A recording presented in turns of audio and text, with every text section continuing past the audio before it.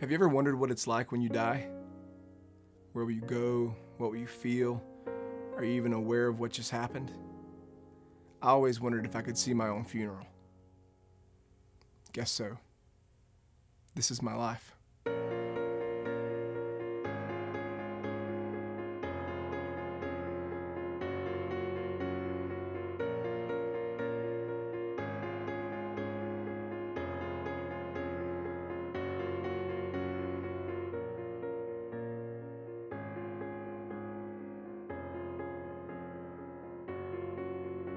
I can't believe this is happening.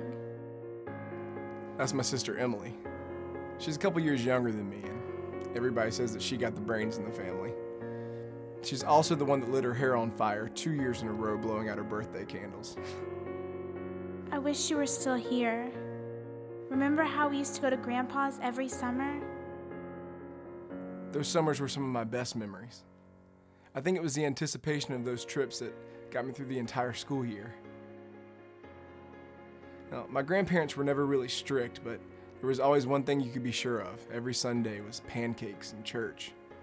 Of course, I never really paid attention. It all seemed just boring. The little kid picking his nose in the third row was much more entertaining. But with Emily, it all just seemed to make sense to her. Maybe she was the one with the brains. I hope you listened.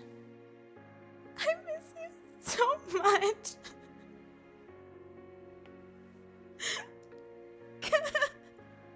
I miss you too. I have to say, never thought I'd see you in a tie. That's Mr. Davis. He owned a local coffee shop in town, and my family knew him from church, so it's pretty easy to get that job. Keeping it, on the other hand, whole different story. Boy, you were a handful. Always running late. Surprised you made it here on time. He always said I'd be late to my own funeral. Guess he was wrong about something after all. He really was one of the most patient people I've ever known. I remember this one time. You remember when you stole that money from me? He never let me forget that one. I mean, it was like $17 from a tip jar. Had a date with one of the hottest girls in school that night. I had to have some cash. I mean, based on his reaction, you would have thought I robbed a bank. Hope I wasn't too hard on you. Just trying to teach you something. It was much later in life that I learned what Mr. Davis was trying to teach me. He was trying to teach me about character and the importance of even the little decisions that I made in life. But most of all, I think he was trying to teach me about forgiveness. Maybe if I would have learned that a little earlier in life, things could be different now. I can't believe she even came. Why couldn't you have just listened to me for once? If I had $1 for every time I heard that. Jess is the one that got away. Probably the only girl that I've ever really loved. But she had some issues with the way that I chose to live my life. The whole religious thing just wasn't for me. I mean, I was young, I had my whole life ahead of me, and I wasn't gonna let anyone tell me how to live my life. I was gonna do what I wanted to do. I mean, who'd you think she was, my mother? You broke my heart. No, you broke up with me. If you would've just went to the party like I asked you to, I would've never cheated on you in the first place.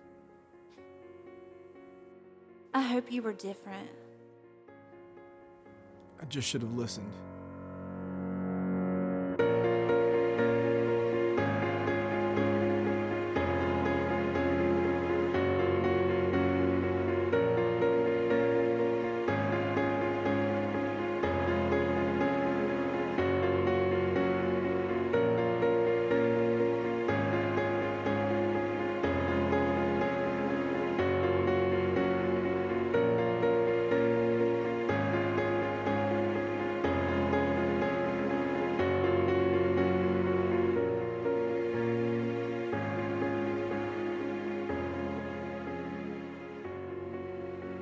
I never wanted to let you down, Mom. I never wanted to let anybody down. How could I be so stupid? I mean, everyone tried to tell me, but I wouldn't listen. I thought that they were trying to control me. I thought that I knew what was best for me. None of it matters now. There are no second chances here. But there is still hope for you. This was my life. Don't make the same mistake with yours.